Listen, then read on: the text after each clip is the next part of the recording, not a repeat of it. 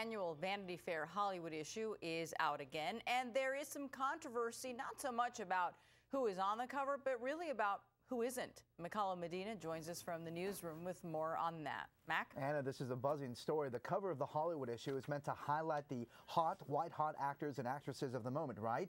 Problem is, most are white, hardly any people of color, for the second year in a row.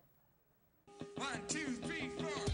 You're looking at the behind-the-scenes video of the Hollywood issue. Now look closely at the actual cover, featuring what the magazine calls the most exciting actors and actresses of the moment. My first thought was, oh, here they go again. None of it excites guy Aoki. Vanity Fair doesn't get excited by anything except white actors. Aoki heads MANAA media watchdog group and is disappointed that Vanity Fair again lacks diversity in its Hollywood issue. I think they're holding on to the old-fashioned part of Hollywood, which does not acknowledge that the population is changing.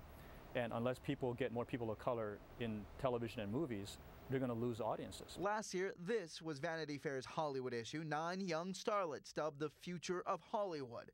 Very little diversity. I don't think they think necessarily about racial balance. They just probably go, you know, with whoever floats their boat. This year, there were at least 2 people of color. Anthony Mackie from last year's Hurt Locker movie and Rashida Jones from NBC's Community. Gawker.com points out it's actually only 1.5 ethnic actors. Jones is biracial.